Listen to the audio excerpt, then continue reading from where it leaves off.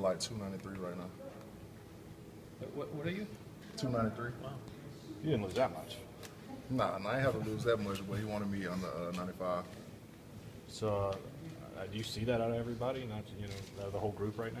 Yeah, we are moving around faster, getting off blocks faster, running better. You know, everybody lost a good amount of weight this summer. Are you still working at nose, or is it kind of?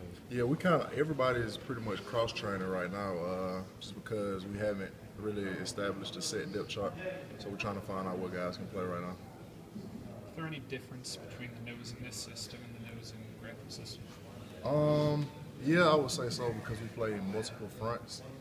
So you ask the nose to do different things in this system. As to Grantham's nose, you just want to do two gap and take up a lot of space. Do you find yourself able to sustain more out there on the practice field in terms of not getting worn down as fast, or not necessarily? No, I don't think so necessarily. I don't know if that's because of the amount of rotating we do or just the condition that we're in from the summer workouts. I'm saying, is it better now than it was, like, say, in the spring? Or are you noticing? Yeah, I mean, that's because we all were heavy in the spring. We all lost a bunch of weight. Yeah, so we are moving around better right now. Is this scheme a little bit more simpler than what you guys have been playing, or is it really no difference up front? I wouldn't say it's more simpler, but it's easy to pick up on right now for the guys, and it's still complex in its ways, but it's for the most part it's easier to pick up on for some guys. Well, I know we're 3 weeks away, but I mean, do you envision it being a little bit easier in terms of like hand signals and stuff like that? Oh yeah, definitely. As far as signaling things and getting the calls out on time, I would say so.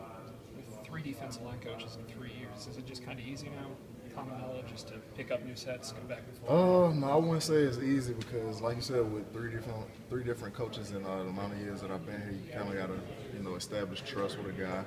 And I think Coach Rocky's done a great job with getting the trust of all of us and helping us believe that we can go out and be the best that we can be every day in the short amount of time that he's been here. So that's been fine for me as far as a transition, just because I'm the oldest guy in the room, and some of the young guys, they were here with Coach Wilson last year.